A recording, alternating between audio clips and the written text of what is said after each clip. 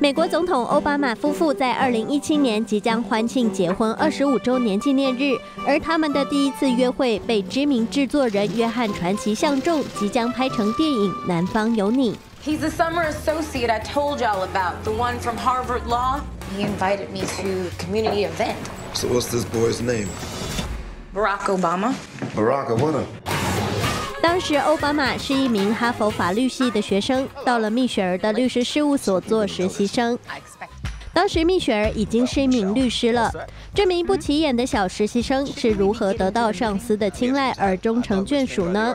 奥巴马又是如何靠着去艺术展、社区演讲跟吃冰淇淋获得蜜雪儿的爱呢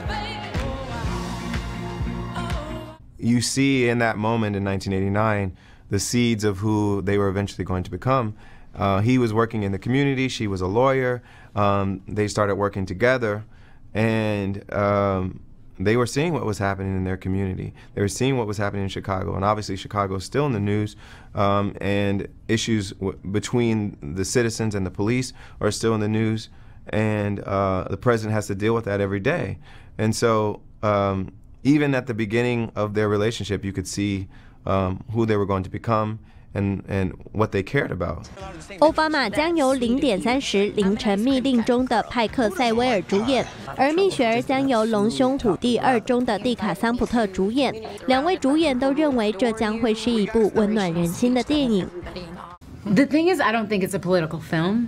You know, it's a human film. It's a love film. It's a romantic film, and I think a lot of people will be surprised if they actually, even if they don't like the policies of the Obamas or don't like them, that they would be surprised. They'd probably find more in common with them through this film than they do outside. I hope it warms them and reminds them of good memories. I mean, if I had a first date, if I had a movie made about my first date with my wife, that'd be amazing. Yeah. 美国总统大选将在今年11月8号举行，而这部影片的出现，并不是让两边的支持者更加对立，而是在漫天的政治口水中找回一点美好与幸福。And real cute. I mean, they did look good on Dumbo.